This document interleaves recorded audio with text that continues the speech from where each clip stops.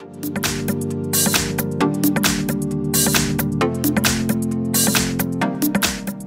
everyone, in front of me I've got MOTOROLA Moto G51 and let me share with you how to add the fingerprint to this device. So first of all we have to enter the settings, and now let's scroll down to find the security section. As you can see in the device security, on the second position we've got fingerprint, so let's tap on it. And here a quick disclaimer. As you can see, I have to confirm everything with my pattern. If you do not have any kind of screen lock, then you will really have to add it right now. You will have this step with adding the pattern pin or password as a backup pattern, but as a backup screen lock. And it is very important because if for some reason the fingerprint sensor won't work, then you will still be able to unlock your device without the need to go through the hard reset operation, which will wipe out all the data.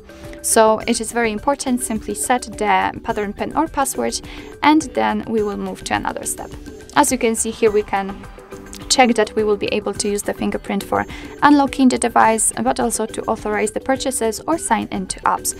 So let's simply tap on setup. And here we have to find the sensor. We've got also the animation here, so the sensor is located on the power button on the side right here. So simply let me just put my finger on it, and right now we have to do it multiple times in order to add our fingerprint fully, and try to catch every corner and change the position of the finger, because I can see that it's quite sensitive and it really recognizes the position of the fingerprint. So yeah, just take your time whilst doing it.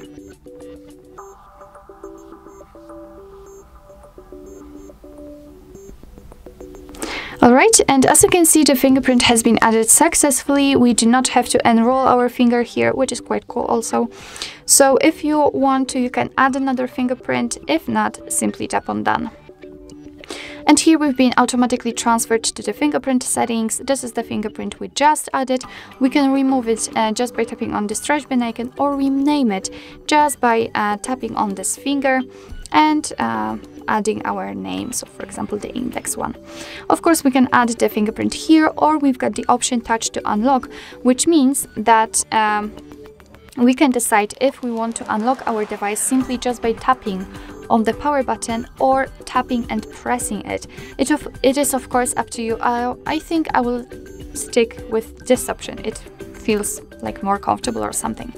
Alright, enough of talking. We can check if the fingerprint sensor works. So let's lock the device and let me put my finger on the sensor. And as you can see, it is actually immediately unblocked, which means that the fingerprint sensor works perfectly fine and we added our finger successfully. So actually this is it. This is how to add the fingerprint to your MOTOROLA Moto G51. Thank you so much for watching. I hope that this video was helpful, and if it was, please hit the subscribe button and leave the thumbs up.